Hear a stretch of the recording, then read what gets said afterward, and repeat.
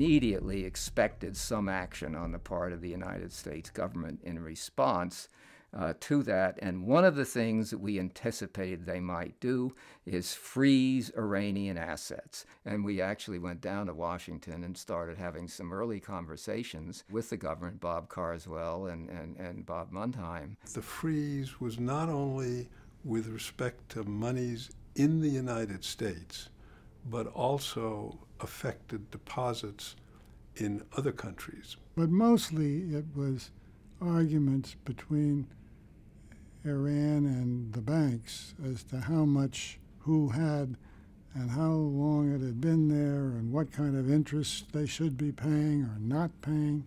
It was a lot of work at the beginning and a lot of work in the dark. I mean, we were really just trying to figure these things out on our own. It was like a big puzzle. The $15 billion that we ended up freezing, much the largest amount of money anybody had ever frozen anywhere, was, of course, the core of the negotiation. We were looking at trying to figure out who was the government of Iran. We invented the big mullah theory so that you could argue that all of the assets of different organizations and banks were part of one big mullah. It was a pretty aggressive legal theory. The next thing that happened that I can recall was that abortive rescue mission, which really upset people.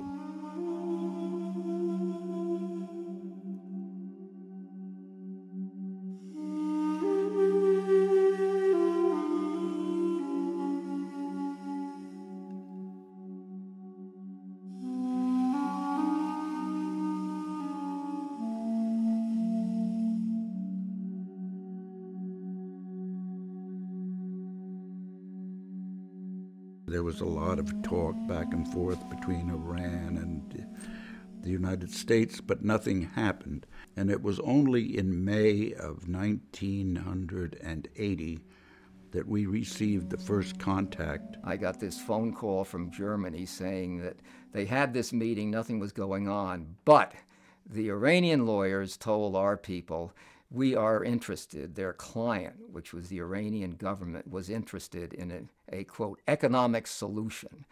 Immediately reported that call to our client, to Hans Angermuller, and he and I then met with Walter Wriston, who was the Citibank chairman, and told him that this had happened, and what should we do? What are we authorized to do? He said there are two things that are going to, if we're going to pursue this, there are two conditions. One is the U.S. government has got to be involved. We're not going to do anything without their permission.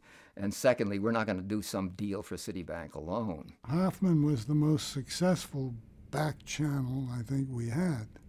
I was to make sure they understood that nothing was going to happen until they released the hostages.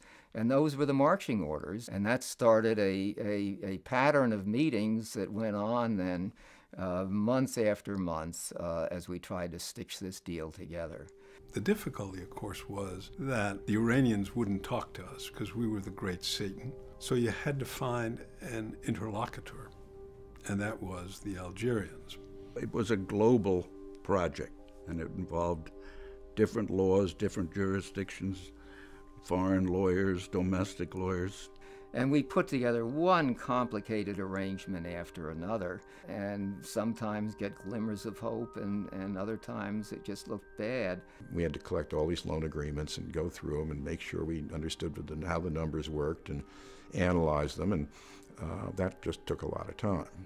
The real difficulties, the real problems were John's, who traveled throughout the world with these meetings and tested out the plans to see if they could sell that, if he could sell it to them. But I have to say that there was never a moment in the entire process when I had the slightest doubt that this was going to work. I mean, I just believed it.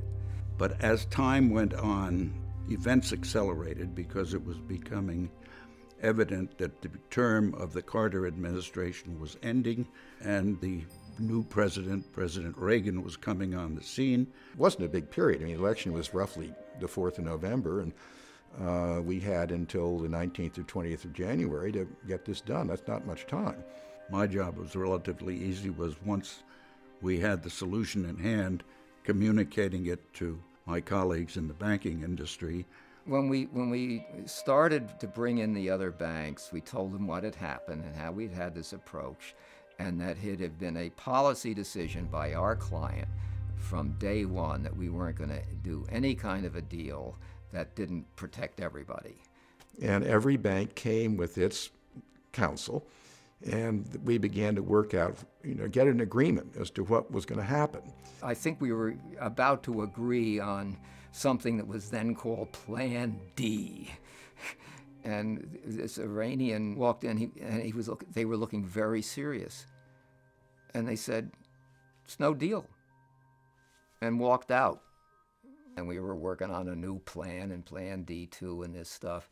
On January 15th, I got a call from Bob Carswell and Lloyd Cutler at the White House, and they said they had just gotten word from Warren Christopher in Algiers that a new proposal had been put on the table from the Iranians.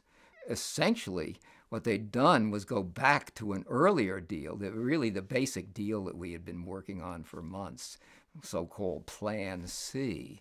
We had to negotiate this or put this thing together with people in 4 different countries, in I don't know how many different time zones, in 4 different languages, with lousy communications. I mean, the communications we were using were telephone and this, telex, type telex. I mean, there wasn't any such thing as email or anything.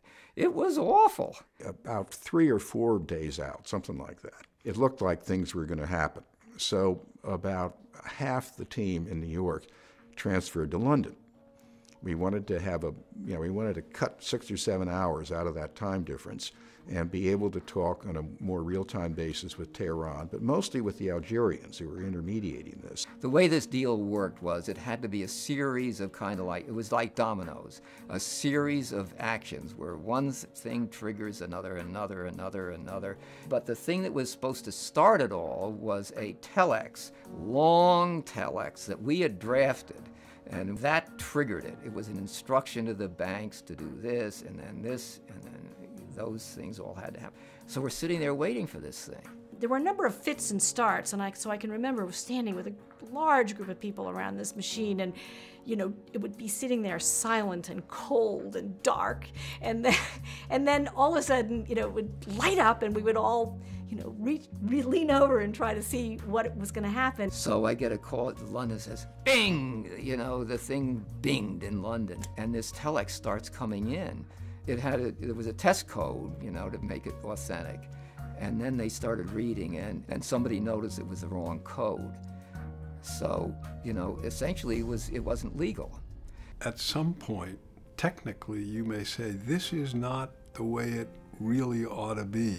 If this were a law school exam, I would say, well, there's this wrong and there's this wrong. But ultimately, you've got to make the decision. We got to go with this, because if we don't go with this, we're not going with anything. It worked, that's all that was important.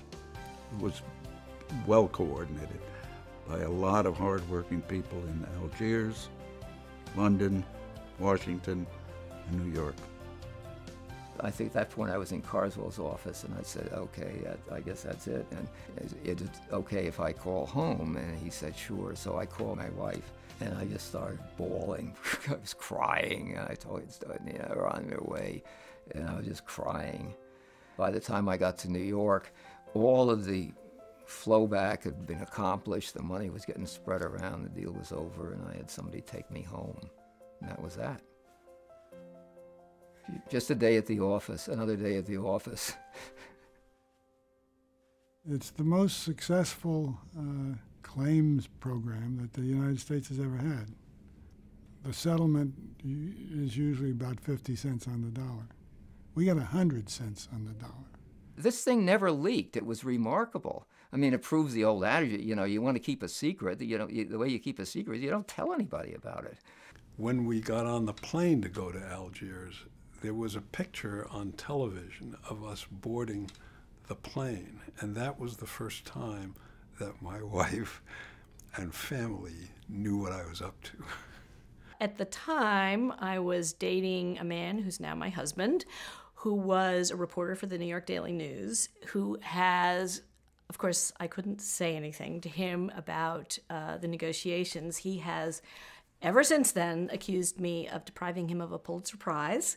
I guess that I'm reminded of how intense it was, how seriously we took it, and because of that, how well all kinds of different people did working together to a goal that everybody understood was really, really important. Years after, maybe 5 years afterwards, I was testifying before some bank committee in Washington, and a member of the House of Representatives who was chairing the meeting said he wanted to, for the record, to thank me. And I said, well, yes, for what? He said, well, my brother was a hostage in Iran, and I don't have any real doubt that you're the one who got him out. You have a lot of love for the people that you really work with that closely, and that doesn't disappear with time or distance. To see the airplanes flying in, or the airplane flying into the airport, landing, and then the hostages pouring out. I mean, that was a great, great moment.